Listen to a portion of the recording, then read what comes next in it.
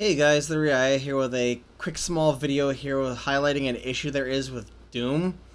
Now, currently, I'm going to be showing my display setup. As you see right here, it shows NVIDIA display settings are not available. Oh, accidentally minimized. Display settings are not available. Are not currently using a display attached to an NVIDIA GPU. I can confirm it. Of course, I can bring up my AMD Radeon thing here, go into my display settings. And you'll see my two displays that are showing right here.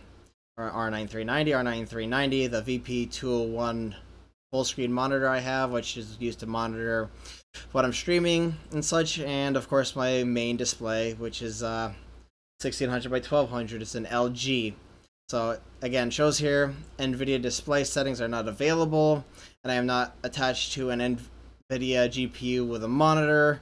Now I'm going to load up Doom on Vulkan.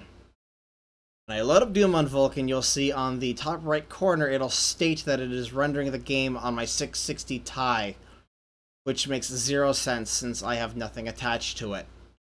So this seems to be a massive bug, either to deal with the Vulkan app itself or something that is in the game that they need to fix. And I really hope they fix it because, well, I really want to play Doom on Vulkan on my main graphics card. And possibly share, though. I know some of you are sharing it right now. Sharing it right now has been a major issue for people with AMD cards. So, this also shows that it's actually still recording and things and it didn't crash out. That in itself states that it's not working properly. Alright, so there it is. Right here, Vulkan 1.0.8 using my NVIDIA GTX 660 Ti, VRAM 2048 MB, drivers 368.8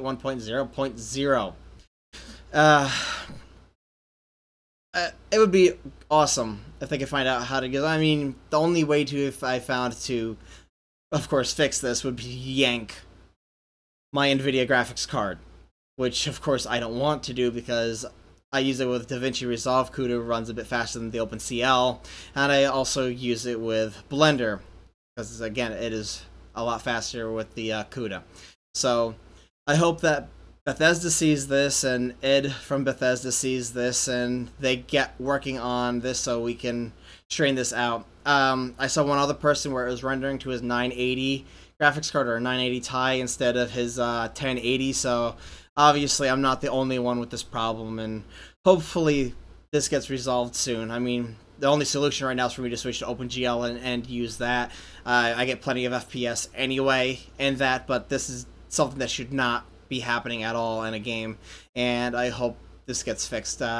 Thanks for watching this video. I hope it was useful to somebody out there, and I'll be back later, of course, for some more videos in the future, and see you guys later.